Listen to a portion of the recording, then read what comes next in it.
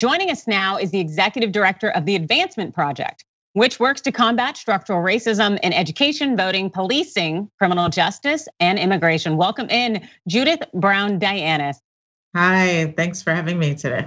Thank you for coming. We really appreciate having you here. And also, we have recently welcomed in a new administration into Washington, which is so great. And it was by way of an election that was unfortunately laden with all sorts of tomfoolery. Not to mention, there was effectively a poll tax going on in Florida that the courts upheld. What efforts does the Advancement Project undertake to really address voter protections and preserve voter rights? Sure, so Advancement Project, we opened our doors in '99, and then the 2000 election happened, and the debacle in Florida made us say, okay, as we are building power across the country for communities of color, voting is important. And so we started to, that was the first time that I think our country, we've been through voter suppression, but it was like this new wave of what was happening. And we really needed to fix the cracks in our democracy. So the way that we work is we support grassroots organizations on the ground who are building power, who are doing things like voter registration, but also doing GOTV. And so we often wind up suing some of the election officials who are either who are making all these small little changes that people don't know that go under the radar. So we end up suing them sometimes, and state legislatures, because we have seen a wave of voter suppression laws that have passed in states. And I think we're gonna see more of this as our country's demographics change. And the browning of America is making those who have had power want to continue to hold the power. And the way that they try and do that is through voter suppression. And so we often end up suing, but we also do a lot of work around GOTV and voter education.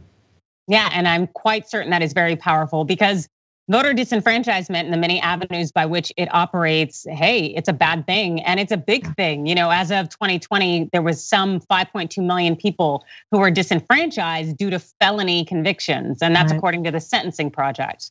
And also, speaking of felonies, more than 2 million people are currently incarcerated right now in the United States. And that includes a disproportionate number of people of color. And now we see that the Biden administration has agreed to phase out the federal government's use of privately operated prisons. And given your organization's work on with its Justice Project, what are your thoughts on this change that the Biden administration is making? Well, I mean, in actuality, that change is to basically a reset. It's rewinding the tape back to the Obama administration who had done that. And we have to pay attention and give a lot of applause to our movement that really pushed for that in the first place. But now we're gonna go back to where we were because Trump got rid of that, and so we're back at square one. And so square one is not good enough, right? And so because most people are in public prisons, right? That they're not in these profiteering prisons, but they are in public prisons. And so that is the work that we have to do. Because if we want to end mass incarceration, we can't just say we'll go after the private prisons. The other issue with what was done, and again, while it's a first step, didn't go far enough, is that it maintains the contracts with private prisons that detain undocumented people. And so that means that the immigration detention centers, those contracts will stay in place. And so, this is one of those lessons where we get some wins as a movement, but that doesn't mean that our work is over, right? We elected Biden, but that doesn't mean our work is over, that we have to continue to do the work to push them to do more because our people deserve more. Absolutely, we have to move past this returning to the status quo. I completely and totally agree with you. And I was wondering, when it comes to changes, what changes are the Advancement Project really hopeful for?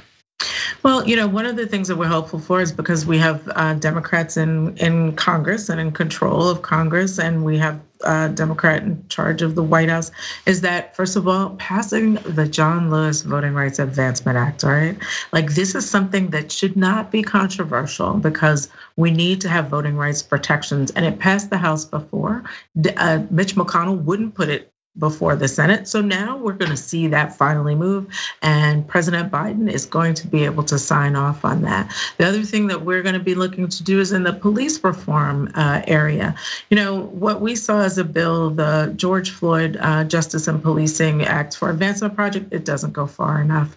So one of the things that we really will be looking to do is, number one, take care of qualified immunity that shields police officers from liability for what they do, because that creates a bad culture with police, so that they know that they can get away with anything. So we will be, we will be all on board with that part of the bill. But we do think that we need to go farther, and that the president is saying $300 million more for law enforcement, and we don't want that. We want that money put into mental health services. We want that money put into supports for community, into housing, into programs for reentry. So those are some of the things that we'll be looking for, along with immigration and also getting police out of schools. That's one of our key pieces of work at Advancement Project.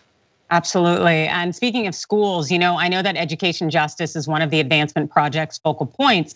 And we know that communities of color and those living in poverty are often denied access to quality public education, whether it's underfunding or under-resourced. But also, a recent federal report revealed that 1 out of every 4 schools in America was classified as high poverty. This is a problem. And so I was wondering, what efforts would you like to see undertaken to address equity in education? Well, a couple of things. One is that we're very concerned about young people returning to schools after COVID, right? Or even during COVID, right? Like kids are going back to school, and we know that a lot of schools are under-resourced, don't even have things like sanitizer and soap. And so there really has to be a Marshall Plan for our schools, but also for mental health support. These kids have gone through a lot of trauma, and so we can't just send them back to school and act like everything's okay. They've been isolated, some of them living in really bad environments. So we want to make sure that young people get those supports. Also, the money that goes to high poverty schools, which is called Title I money, we need to see increases in that, because we know we have a lot of kids who are suffering, who need free lunch and a good breakfast, but they also need supports in school. And so that's the kind of stuff we'll be pushing. But I'll tell you this, it's so good to have finally an administration and probably a Secretary of Education that cares about public schools, because that's not what we have for the past 4 years. So we'll be pushing them to do the best by our kids. Absolutely, and it's yes, you couldn't have said it any better, Betsy DeVos. It was funny because she was one of the few effective members of the Trump administration, and boy, it would have been great not to have her. That's but right. We don't have it now, so we are very blessed in that regard. And so we have just a few minutes left, and so I wanted to give you an opportunity to talk about anything that you think is extremely important that is not necessarily getting the coverage or the voice right now that is important to the Advancement Project. Sure. So 2 things quickly. One is police free schools. We have a campaign and we have a website called WeCameToLearn.com. There was just an assault on a young person in Osceola, Florida, just yesterday, where a young girl was slammed to the floor by a sheriff's officer. And so that's one of the things we really have been pushing to get police out of our schools and get young people supports.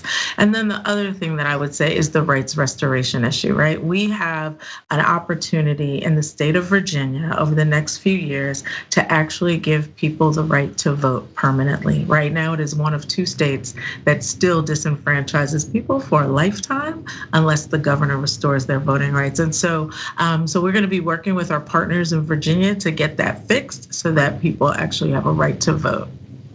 Excellent. Those sound like extremely important campaigns that are very invested in shaping and reshaping our communities. And so thank you so much for all that effort you put in.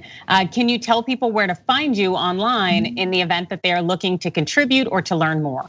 Sure. So you can go to advancementproject.org and you can find all about our programs there. And then, of course, you can follow us on Twitter, and you can follow me on Twitter at JBrownDianis. I love Twitter, so please do. I would love that. Excellent. Thank you so much for joining us. Thank you. Thanks for watching The Young Turks. Really appreciate it. Another way to show support is through YouTube memberships. You'll get to interact with us more. There's live chat emojis, badges.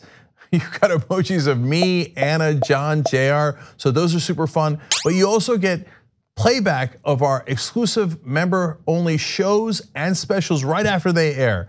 So all of that, all you gotta do is click that join button right underneath the video. Thank you.